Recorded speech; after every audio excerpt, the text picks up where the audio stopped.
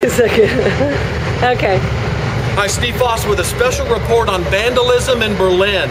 We've heard that Christian missionary groups are coming to Berlin, vandalizing the city. We finally have proof.